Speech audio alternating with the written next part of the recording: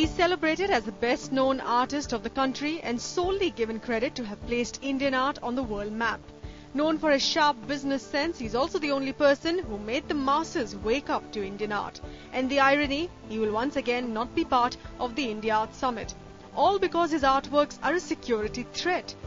He has been on a self-imposed exile since 2005 because certain works by him on Hindu gods and goddesses upset various groups of right-wing activists, which has resulted in several protests and ransacking of galleries showing any of his works.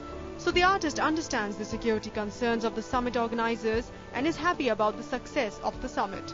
It's a very good platform for the younger artists and all those people. And last year also, and this year is